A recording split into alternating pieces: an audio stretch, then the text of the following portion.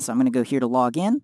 All right, and you're going to click log in. So the first step is we need to connect Yaballe to eBay. Yaballe is a price tracker. So basically what it does is every 30 minutes it goes to Amazon, checks the price of the item, and then goes to eBay, updates your listing for that item to be the correct price so that you make money. So that means that if the Amazon item goes up in price or goes out of stock or something like that, those changes will be reflected on your eBay listing for the item. Before we were using Yaballe, we had a bunch of issues where stuff would go out of stock and buyers would be placing for orders that we couldn't fill. Buyers would get mad, leave us bad feedback, all that kind of stuff. So Yaballe has prevented all that, and they're very reasonably priced. So first step is to connect to eBay. So we're going to click that, and then we have to sign into our eBay account. All right, so by accepting this is just going to allow Yaballe to do everything that it needs to do behind the scenes. So we're going to come here and we're going to hit agree.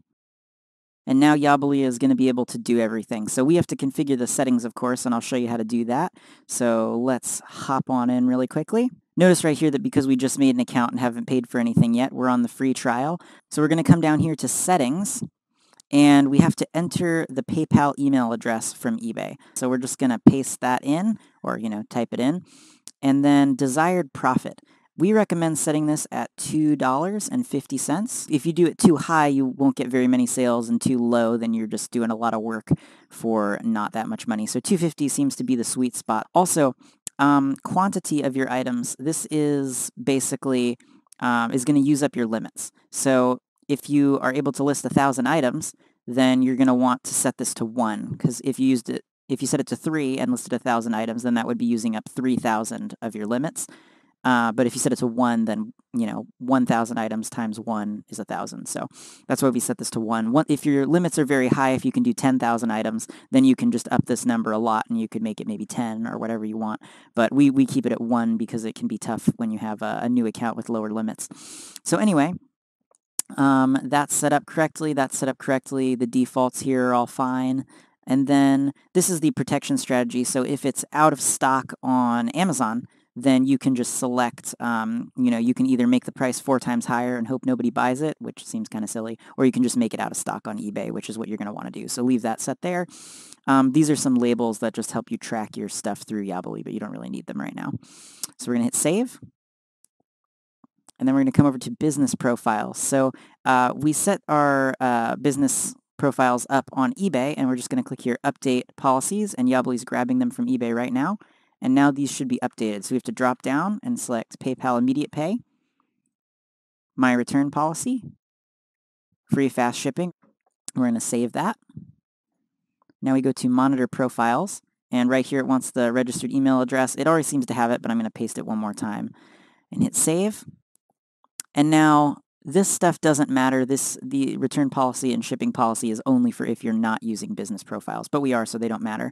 But what does matter here is item location. Item location is one thing that's caused a lot of problems for a lot of drop shippers. It didn't used to matter at all. You could have it set to your hometown and your home zip code, and then you'd be fine. But eBay's recently been making some changes that means that doesn't work anymore. They want to make sure that this is accurate, and when they check the shipping information and the tracking numbers, they want to make sure they match where you're saying you're shipping from, and make sure that you're actually being honest with the customer. So what you can do to still comply with all of eBay's policies, if we click over here and read the full item location policy, they've got sort of a summary here, but you can click to read the full thing.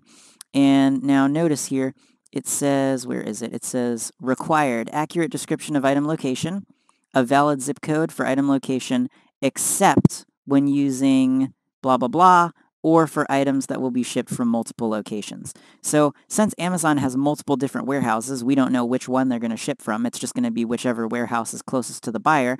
All of our items are going to be shipped from multiple locations. So I'm just going to copy that, or you could just type it in and paste in multiple locations. I'll capitalize it here to make it look pretty.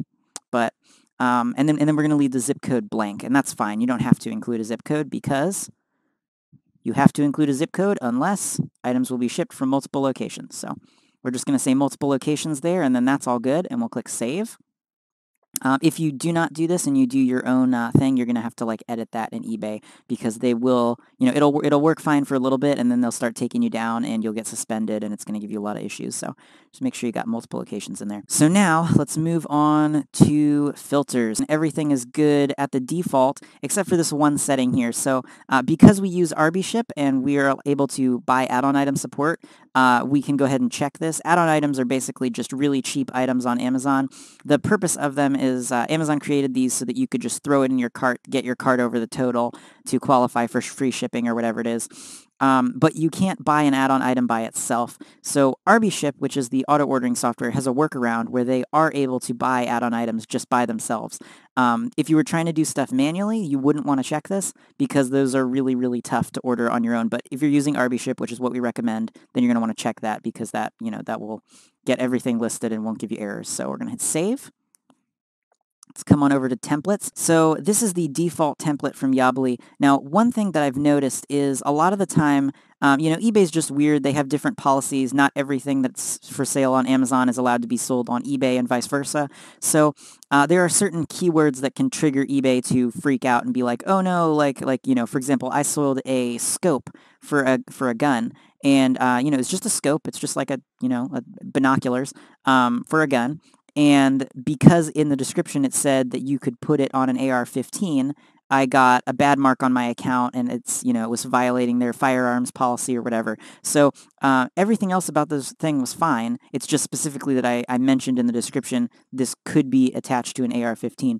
So what I recommend doing is that you're going to want to come here and we're just going to delete item description. Now, we're still going to have this looks weird, but this is basically just a placeholder for whatever the Amazon title is of the item. And then this is going to be bullet points about the item. But the description usually has a lot of extra information, and a lot of it is not really needed. So you can do whatever you want. You can leave it, but I would recommend just to avoid, eBay violations, let's just get rid of that because most people don't even read the description on eBay anyway. Also, right here, it says image. You can leave that in if you want, but I just prefer to not have it in there. And then we'll just leave it at item title and then the bullet points about the item from Amazon. There's also some information here about shipping. You can review all this and make sure it seems accurate. I'm not going to mess with it. I think it's all probably fine, but if you want to skim over this, that'd probably be a good idea because this is the templates that's going to be used on everything. They also have a couple other templates, but I do highly recommend taking out the description because sometimes the description could cause you problems. So we're just going to do the title and the bullet points, and then that's fine, and we'll hit save. And let's move on to auto messages. So there is a way to set some of this stuff up through eBay, but this is like send a message to the buyer after the item's purchased, leave good feedback. So I would say, yeah, turn that on, leave good feedback for the buyer after it's purchased. You can edit that if you want. There's a way to do it through eBay once you have the 1,000 item store, which we already have set up. But this is easier because we just check a box rather than having to mess with settings. And then there's some other stuff here. I just leave all this stuff off. I haven't really played with it. You can play with it if you want, but you don't need to. Just check this one box and you're going to be good, and we'll hit save. And that just leaves, it's impossible to leave bad feedback as a store, so just always leave them good feedback. It makes buyers happy and it makes them more likely to leave you good feedback. So now we're going to come over to accounts.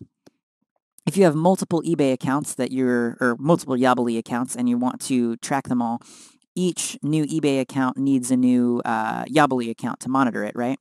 So you can just link and you just enter the email and password for the other Yaballe account, and then you'll have a little quick switch button here. So you just hit one click, and then bam, you're in the other Yaballe accounts, and you can do that from anywhere. So it makes it really easy. You can have, 10 accounts in here, and you just boop, and then click the account you want to be in, and it makes it really easy. So you just do that. Also, there is a way that you can link your VAs up to be able to manage stuff in Yaballe, but honestly, your VAs probably won't even really need access to it. Now, auto rules, this you only get if you have a big enough plan in Yaballe, but you can start using these like start raising your profit after this many sales. So you can say like, wait till I get 15 sales, then raise my profit by 15 cents. And then if it's not selling for one day, every day it doesn't sell, drop the price by 5 cents, but don't drop more than $1. Like it gives you some nice advanced settings, but you have to have a certain plan to be able to do that. Also, I should mention, if you have any questions, you can just click right here. Their support is amazing. Now, under the advanced right here, this is your Vero strictness. So this is basically just going to filter out items that you might not want or that could get your account in trouble. And their system is, it does catch most everything, but their thing is too strict. If you're doing very small batches, it can be fine. But if you're doing very, very large batches, it takes, you say you go to list 10,000 items, and then it's going to cut out half of your items, to drop you down to 5,000. And it does it by filtering words that it thinks are bad, that eBay might have problems with. If you're trying to do this on your own without buying a list from drop-source.com, then yeah, you're totally going to want these because that's going to be hard. But, then you're going to have issues with stuff not selling because people haven't done the research on the items to make sure they're going to be, good and ones that are actually going to get you sales. So you're going to want these on if you're trying to do it on your own, but if you bought a list, you'll be fine to just take both of these off and just leave it at brand, and you can just go ahead and click save. Anyway, guys, that's it for this video. If you're new to dropshipping and you're trying to figure out how to get started, I've got a full free set of training videos down there, link in the description. It goes over everything you need to know about how to get started making money online. And the average person following my method makes around $500 to $800 profit per month after expenses for each 1,000-item eBay store that they have set up and running. They're really not that hard to get started. If you've got any questions about anything dropshipping related, feel free to hit me up on Facebook. I'll put a link down there, as well as a link to a group that I started with hundreds of other dropshippers that you can join. I post new content on this channel every couple days, so go ahead and subscribe and click the notifications, and I'll see you back here with another video in a couple days.